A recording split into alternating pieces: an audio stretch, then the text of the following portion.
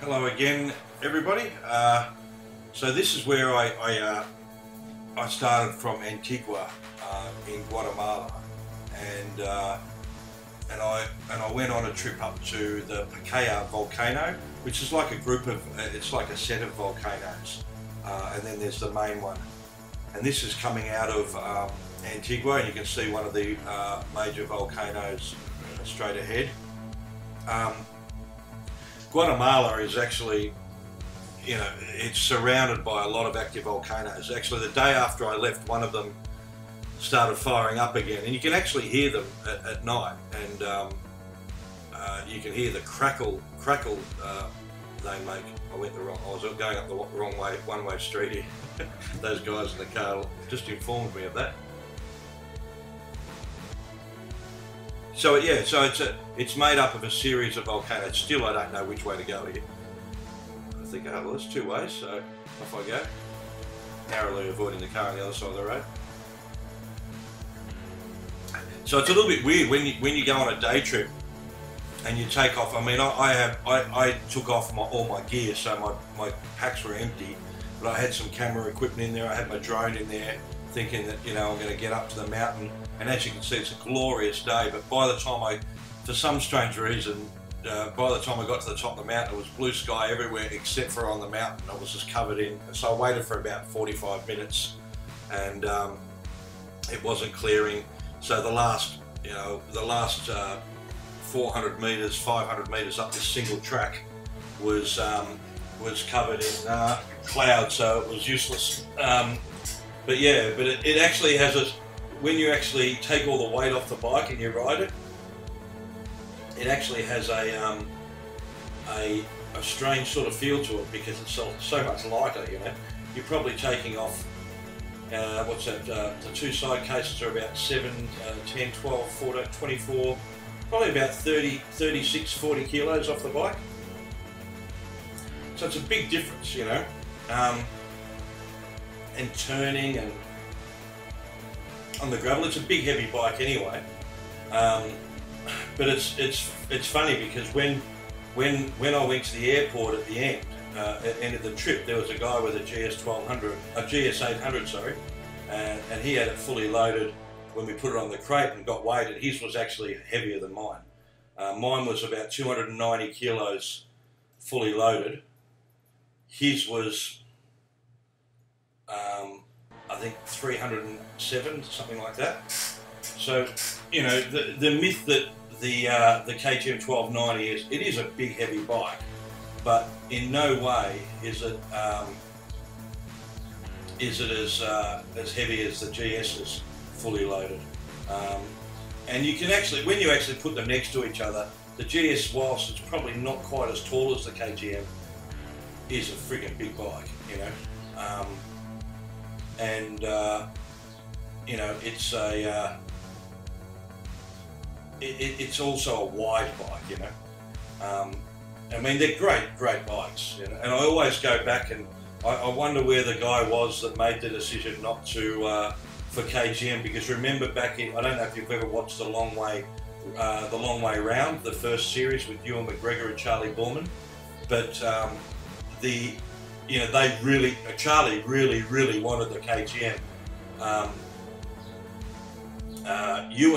Ewan was more, was more on the BMW side, but really, he would have been happy to have the KTM as well. But KTM ended up saying no. First, I don't know what reason. The guy might not have.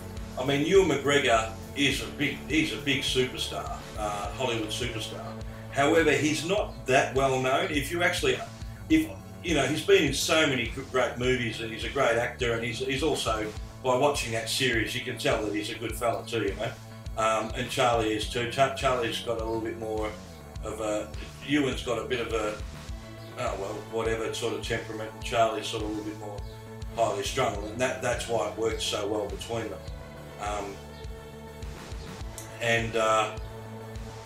But the representative from KTM said, "Oh, well, I don't think you're going to do it." But really, the guy who made that decision probably cost KTM $500 million.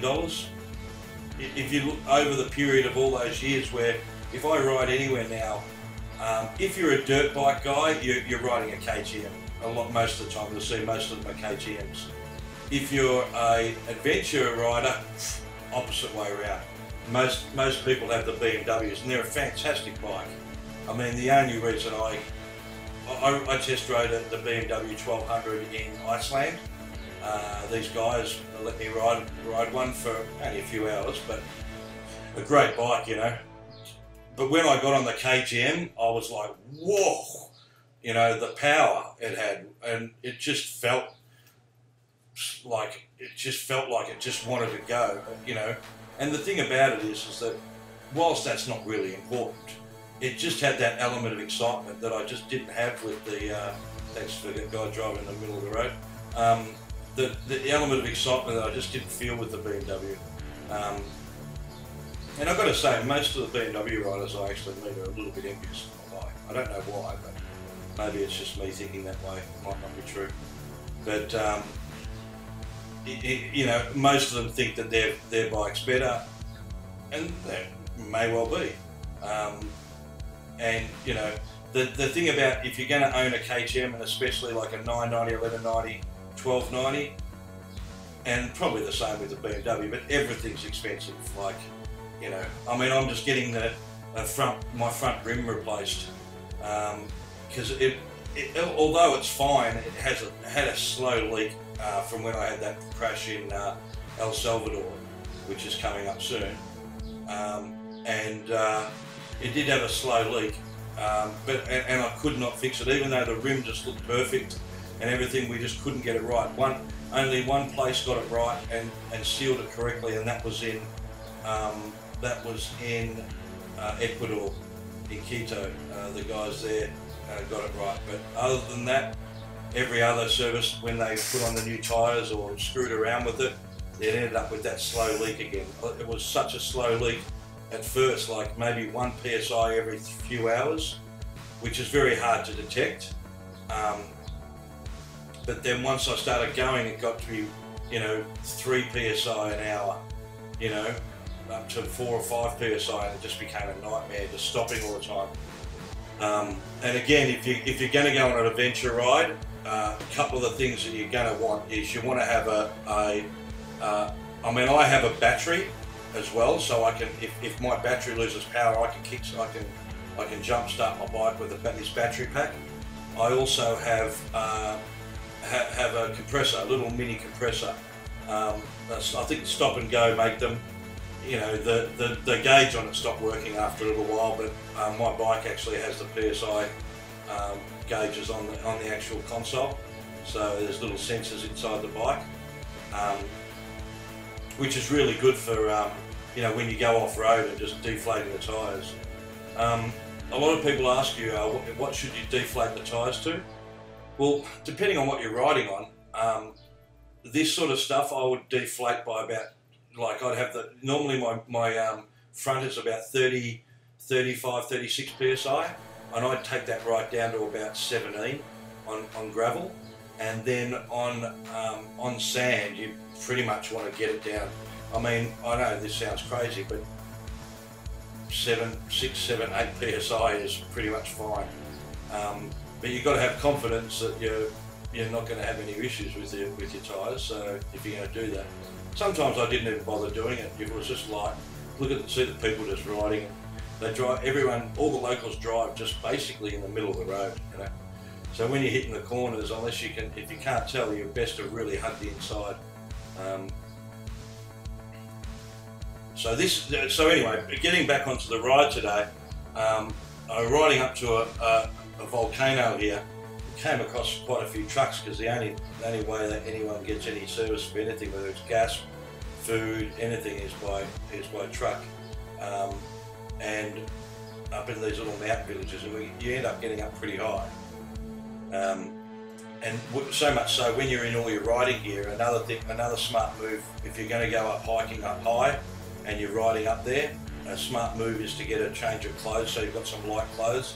And that's again why I've got the side cases, so I can put my gear in there.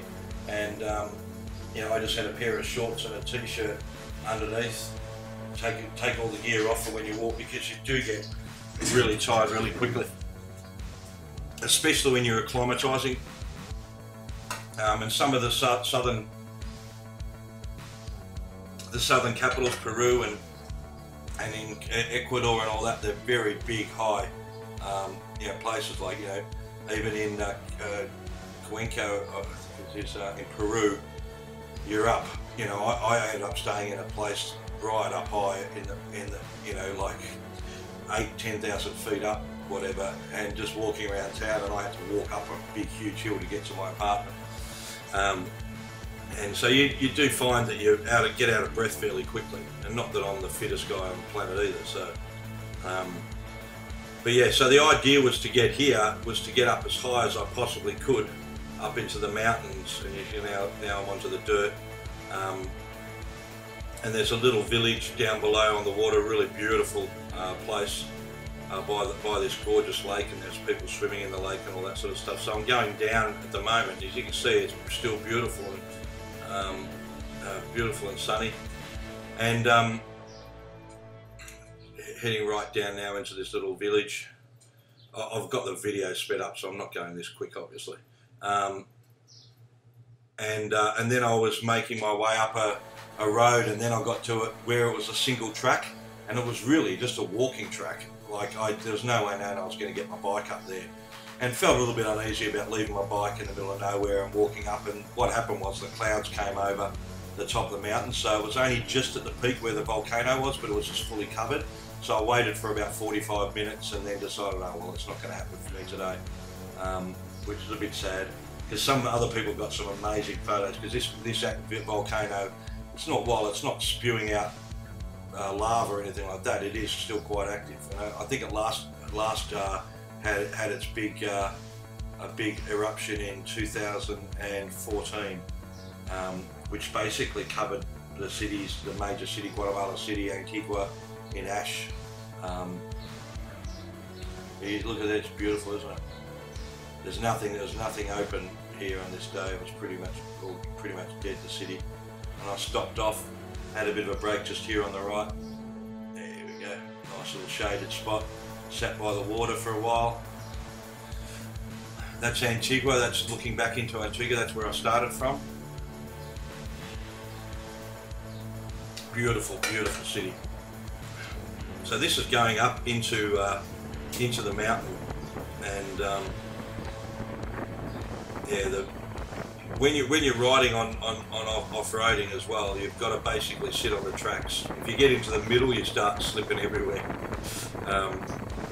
And with me and with the camera, because I've got to take a photo, I've got to reach across my arm, and every now and then I do that, and it'll start slipping her a little bit, Here's a guy just going up the top of the mountain and carrying wood down, It's sort of like, when I look at the life of these people, I sort of part admire and part feel a little bit sorry for them. The admiring thing is, for a lot of people, if you live by a river that's got fish in it, you've got your chickens, you've got your food on your farm, you're self-sufficient. The pressure to earn money is dramatically reduced. I'd rather be poor in any one of these countries than poor in one of our countries, and I'll explain that. So if you're poor in, say, let's say where I'm currently residing in Miami Beach, it costs you just to basically live each month. That's just to live in a one-bedroom apartment and be able to afford food, electricity, your internet, your phone. You're pretty much up for $2,500 to $3,000 US a month. That's what you're up for. Now you can halve it, you can quarter it, you can divide it up a fair bit.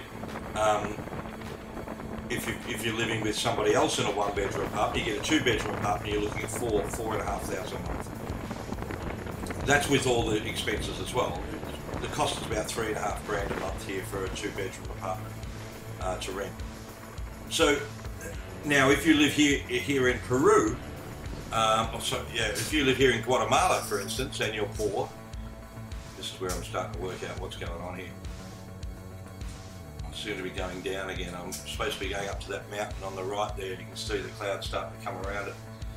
So if you're poor in Peru in, say, this village here, and you've got chickens, you've got food, you need to have obviously a fire for cooking.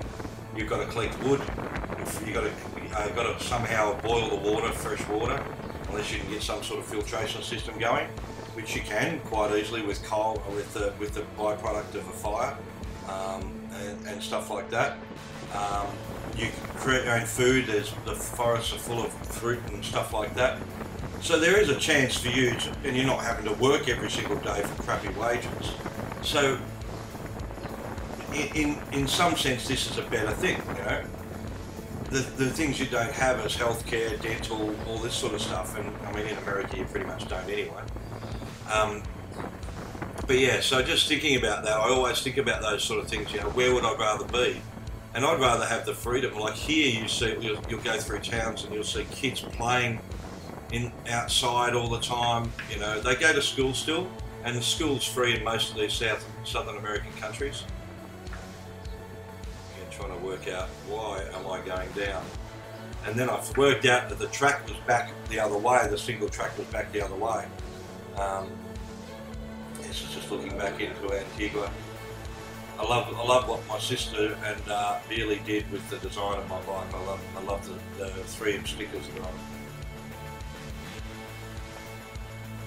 Some amazing views. You know, you probably can't see them as well from here. I think I decided to keep going down and around. As you can see now, the clouds start to move in and sort of can't be ruining my day. No, this is going back up. Yeah, so I've basically given up the drone idea and at the volcano, which is a bit unfortunate, but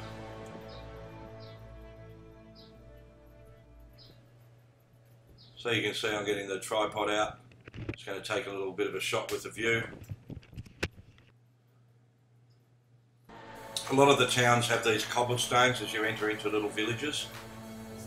The cobblestone roadways. I don't know how they're better, but they must take a long time to build. They're fantastic little villages, you know. That was where I stopped earlier by the lake. To the left where all these kids playing in the water. It's pretty cool. So what I'm also going to talk about today is my backpack. It's called the Klim Krew Backpack. Basically, it has a water. You can see it on the back there. It has a water. What do you call it? A water pack in the back with a tube that goes into your mouth. Fantastic. Holds about 2 or 3 litres of water if you want to fill it up that much. What I suggest is with any backpack is that behind you on the bike on a long trip, you don't want to be having that strain on your shoulders by having too much weight in your backpack. And even then, I would suggest having a bag behind you where you can actually, when you're sitting on the bike, it's actually the backpack actually sits on top of it, so it takes all the weight off the backpack. I worked that out after about a few days that it was so much more comfortable to do it that way. Everyone always waves at you. Pretty cool. So yeah, so the backpack, it has 2 slots on each side to put your tripod. It's got a little zipper at the back. Also that you can put your some change in, which I used to carry the loose change if I went shopping or anything, gave me change, I put it in. It's got a strap around the waist and then a strap around the chest. You just loosen the strap around the chest and then bring the waist one around, so you can actually, on top of your bike, you can just pull the backpack around to the front of you and do what you need to do. But in my backpack, even though it's not waterproof, it pretty much is. Like I never got water into it, even when it rained really heavily. And it's not rated water resistant, but the backpack has been designed because it's actually a snow bike, whatever you want to call them, I can't remember what they call it, backpack. And that's why it's so cheap as well.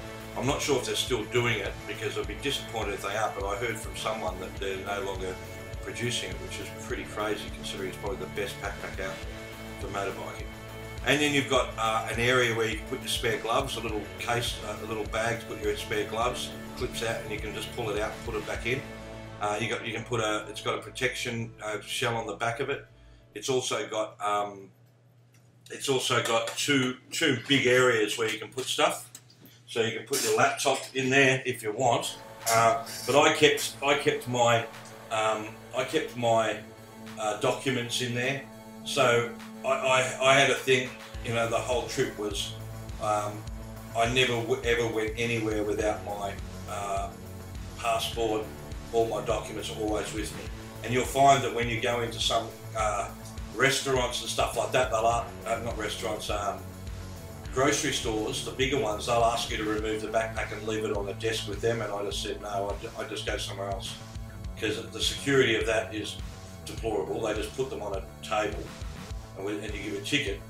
You know, 9,999 times out of 10,000, 999 times out of 1,000, nothing will happen. But that one time, it just ruins your trip. So so I'd have my passport, and then I'd have my documents. I'd have my documents for the country I was in one plastic sleeve, and then I'd have all my copies of my documents in another plastic sleeve. I'd have my passport with me, and then again I'd have another folder in one of my cases with copies again of everything. I also had a memory card in one of my cases that had the digital versions of each one. So if I ever lost them, I always had backups of everything. And then I'd also, on Google Drive, I'd have copies of everything. So if I needed to access to copy them, I could just do that print-ready formats. So that to me, you know, losing your wallet is one thing, and that's a bad thing as well.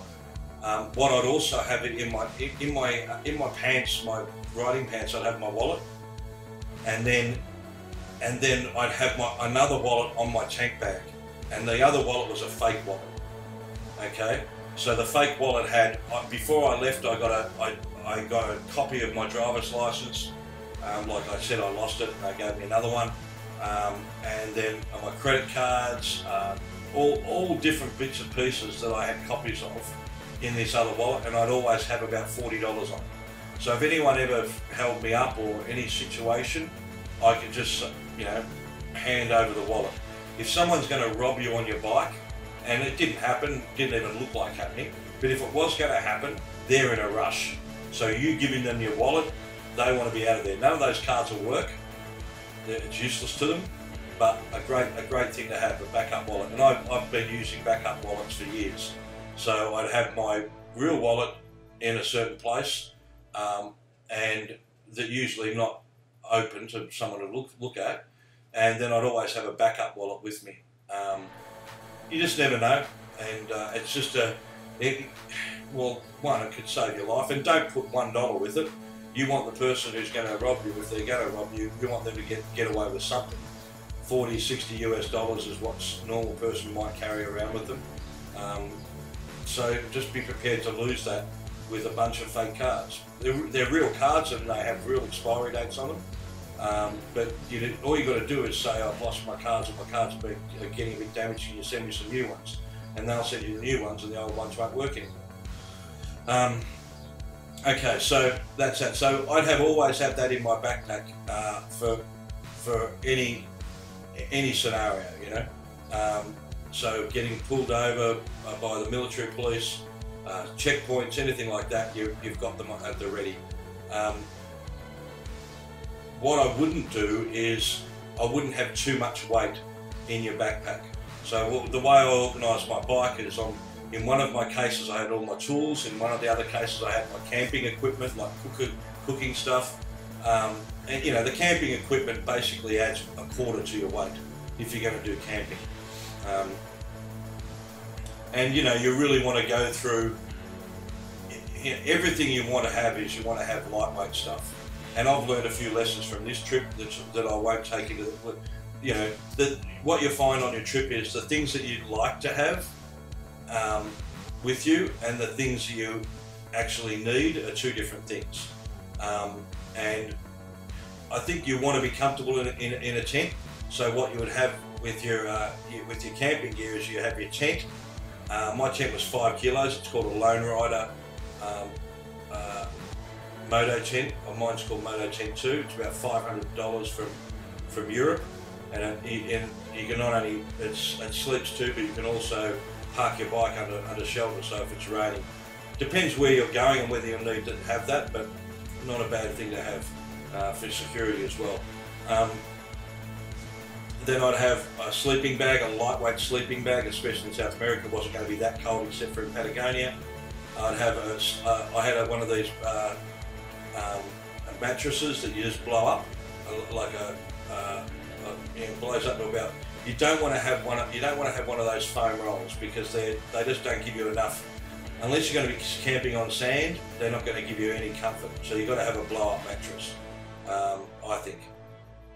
So then I'd have the sleeping bag, blow-up mattress, and I had 2 blow-up pillows. For some reason, I don't like one pillow. I like to have 2.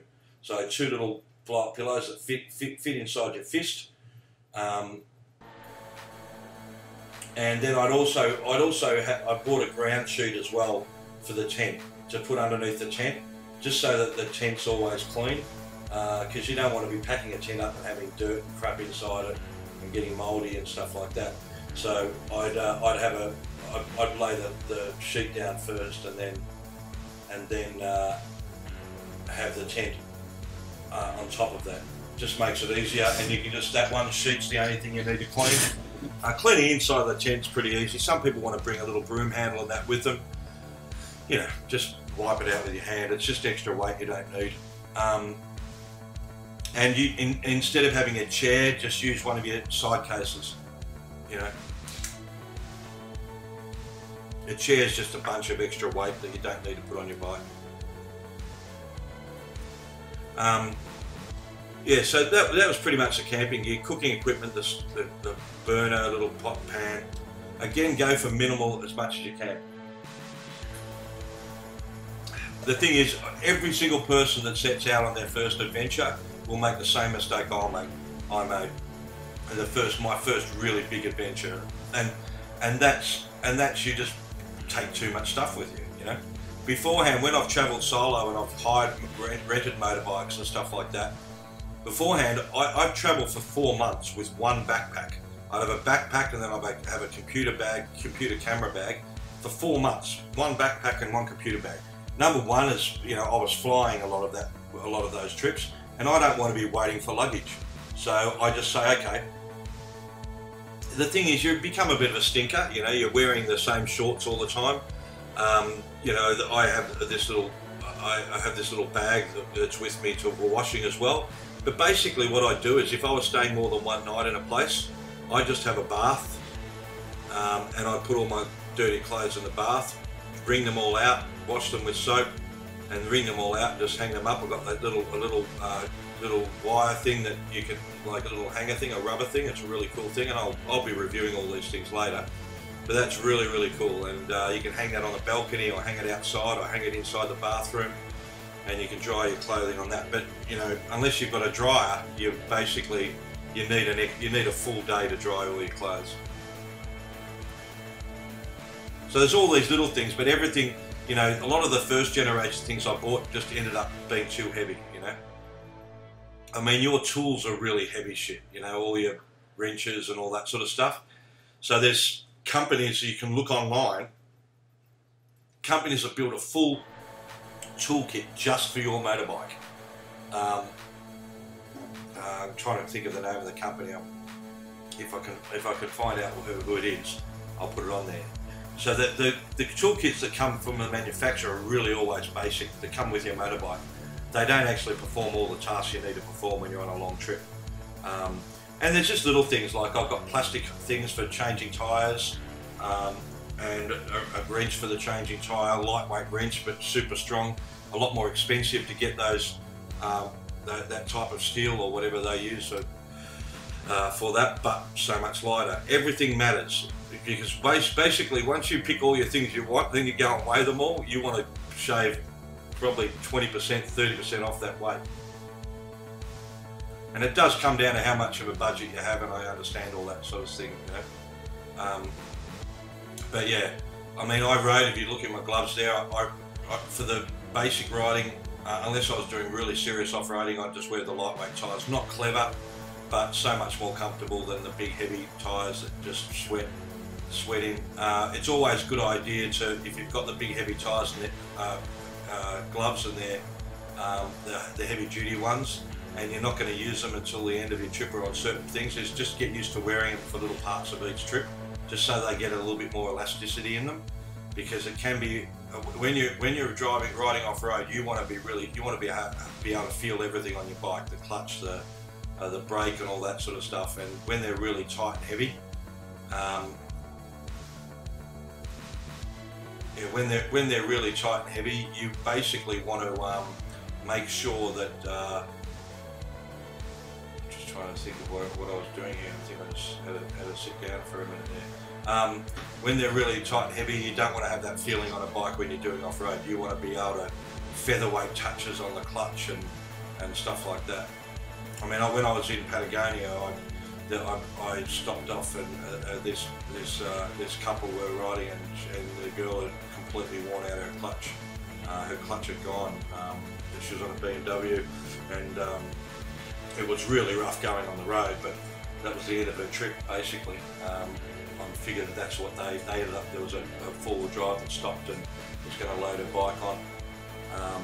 But yeah, that is catastrophic, you know.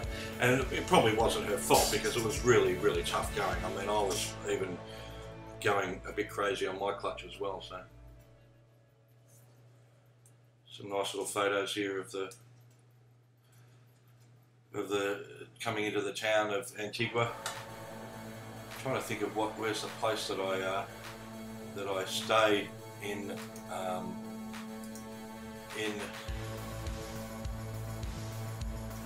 Antigua. It was a coffee plantation.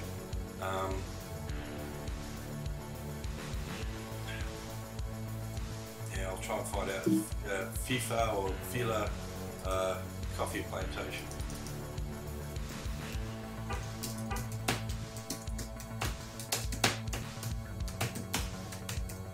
Yeah, it's Philadelphia Coffee Resort and Tours.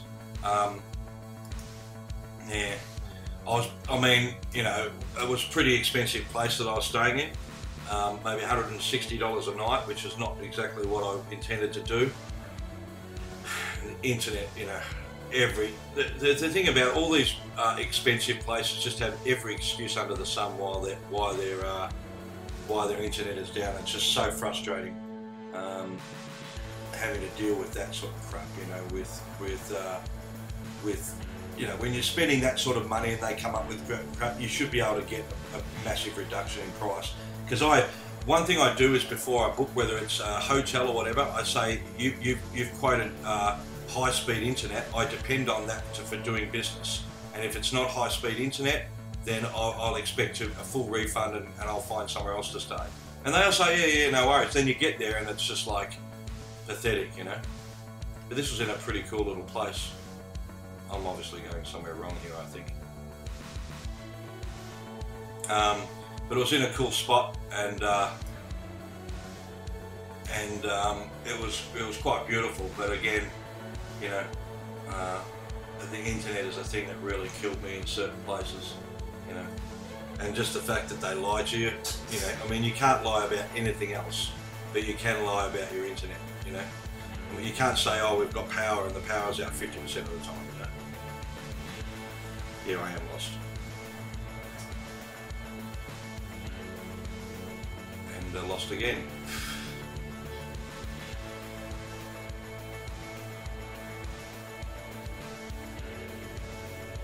Lots of little burrows and all that sort of stuff in this place.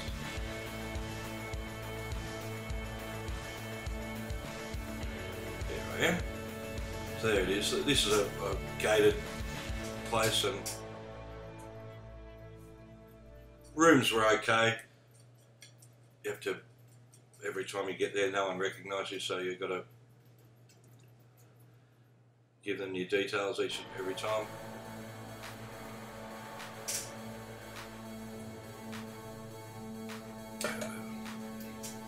It was a pretty cool place, I've got to say. There was a Royal Enfield, an old Royal Enfield bike there as well. It was quite beautiful, you know. I think I got a photo of that. Excuse me. Here's where I parked my bike. I'm sure I had there was a motorbike, the Enfield, somewhere here. just coming into the roundabout. Oh yeah, so you have to go through 2 gates, that's right. It's crazy what you're going to do in these sort of places. It looked like they were having a wedding there that weekend or something. There's staff everywhere as well, you know. I think I saw that bike, the motorbike there, and thought, oh, I better have a look at that.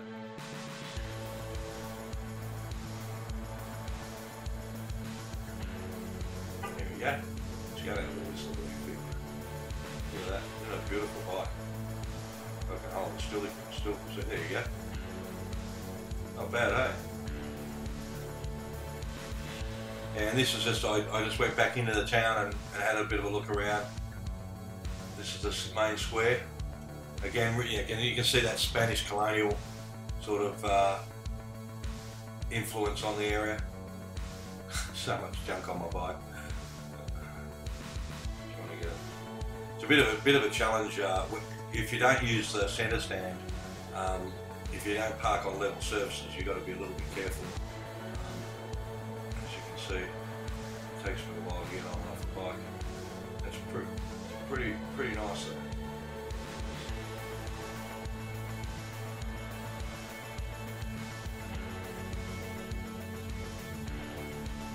Sweat like a pig underneath the helmet. Taking some photos.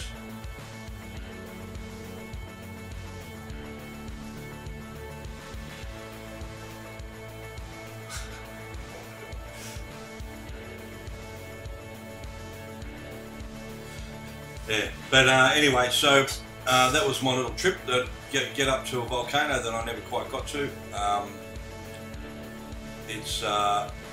I definitely would visit. I'd skip Guatemala City. You can stay there if you want and have a look around if you want, but the main place to stay, I think, is Antigua. I think I have a bit of a sit down here. The main place to stay is Antigua. But anyway, guys, any questions or comments, just leave them below and I'll answer them as soon as I can. Thank you.